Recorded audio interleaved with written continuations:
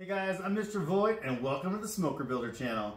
I'm a second generation fabricator and a custom pit builder right here at SmokerBuilder.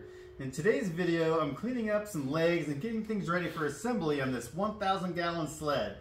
So stick with us, you don't want to miss this.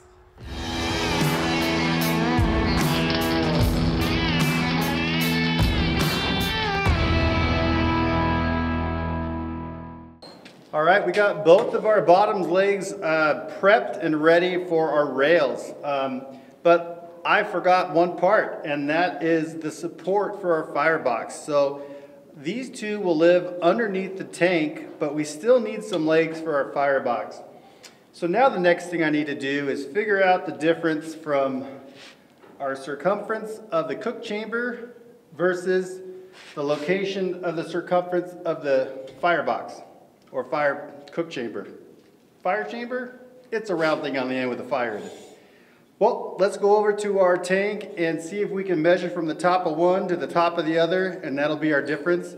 We'll come here, we'll make that mark on our layout table that's still living on our work table. Be careful not to wipe off your notes as you're building something. And then we'll be able to go right to our same location in which we just fabbed these legs. Find that difference, and we're just going to transfer that same line right to our new length. And that should be the right length in line with the same leg to our firebox. Okay, so the difference between the top of the cook chamber and the top of the firebox is 10 7/8. So we have our cook chamber here. It's going to turn down, and then our firebox is going to start, and it's going to live there. So this is the measurement we're looking for right here. This is where we got our number.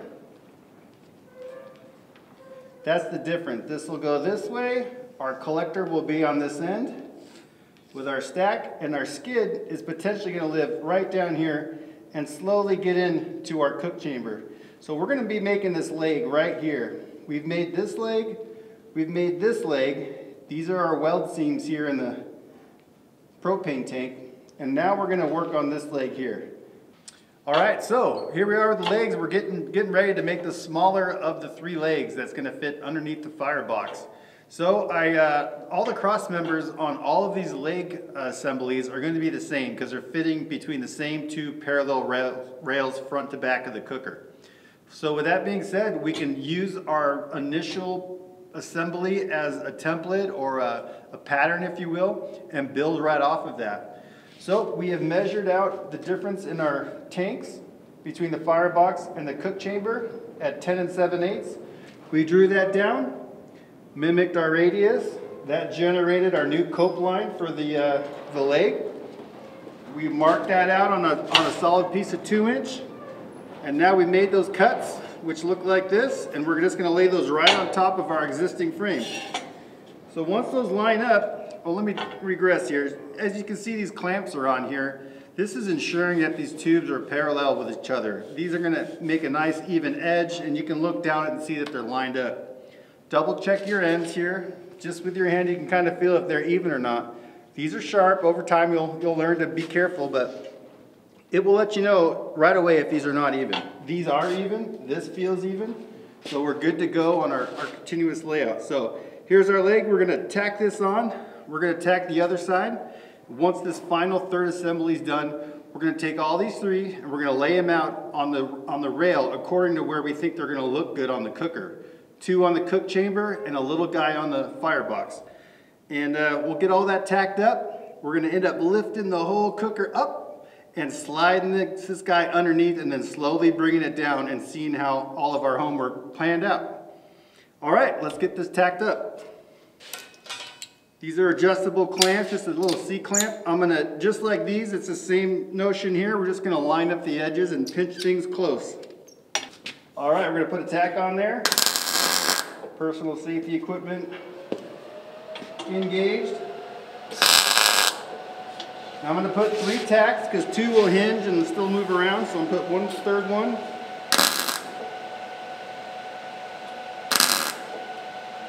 And these are small tacks to hold it in place until I can get this tacked onto the main rail, and then we'll put a heavier tack on there. All right, there's one side. Looks good. Looks good, it's flat, feels flush. Ready to go. Put a tack on there.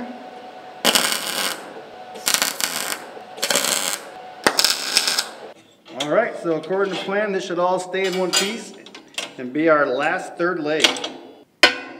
All right, there's our little guy for the firebox. And there's our big guy for the cook chamber. So you can really see the difference, obviously, between the two here. But they all line up. The bottom cross member is the same. The angle is the same on the legs. They're all parallel, and it's going to make a really nice view when you're all said and done and you're staring down this 1,000-gallon smoker. All this stuff is going to line up and be right on the money. Very important to us. We've got to be good. All right, so the next step, we're going to separate these. We're going to go to the cooker.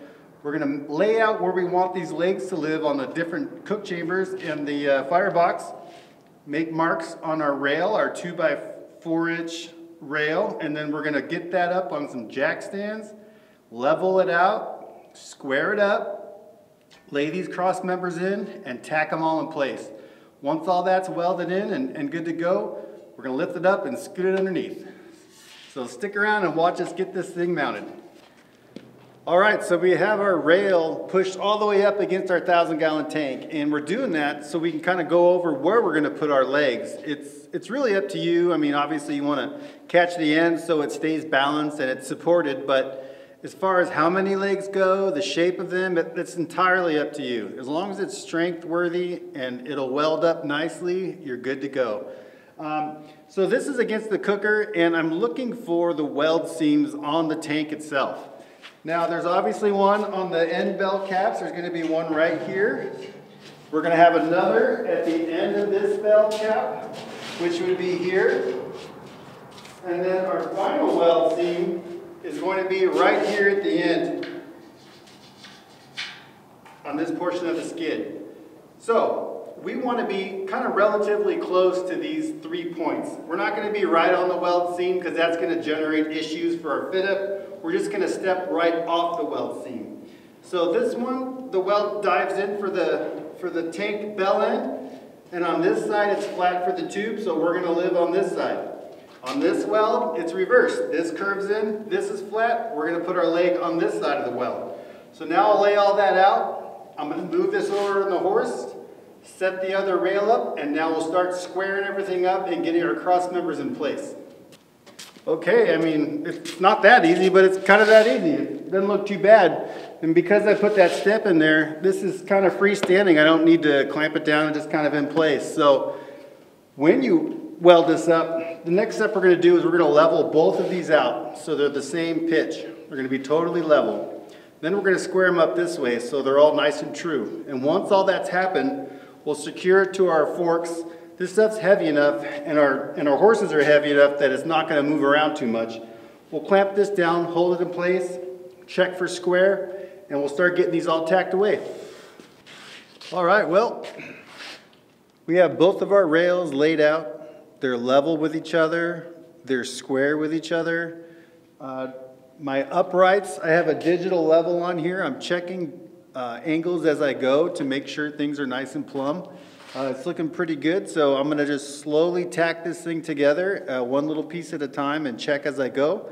And once everything's tacked and looking good, then we'll go ahead and start welding this thing up.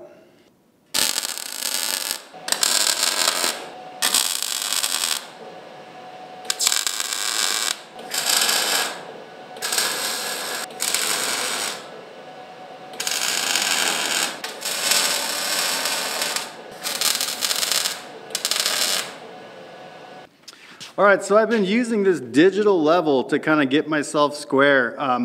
If I just start using a bubble level, it could be off. I could drop it. I could flip it upside down.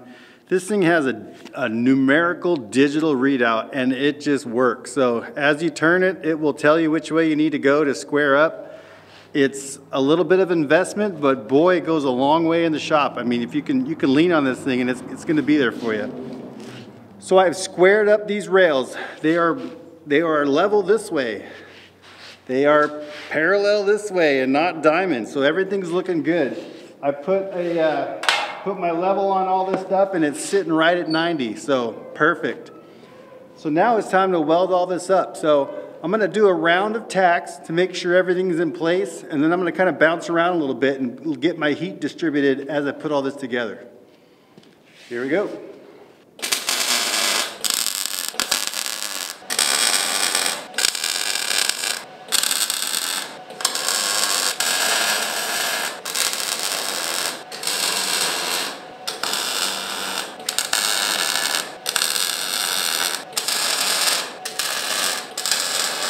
All right, well, I think that's gonna be a wrap for today. I'm the last one here at the shop. Everyone's gone home. I think one guy's at the bar, but I'm here welding. I'm to the point now where I need my friend to help me flip this over and get it in position for the smoker. So to me, that's a good stopping point. Well, thanks for hanging out with us today. I appreciate you hanging in here and watching us put this together.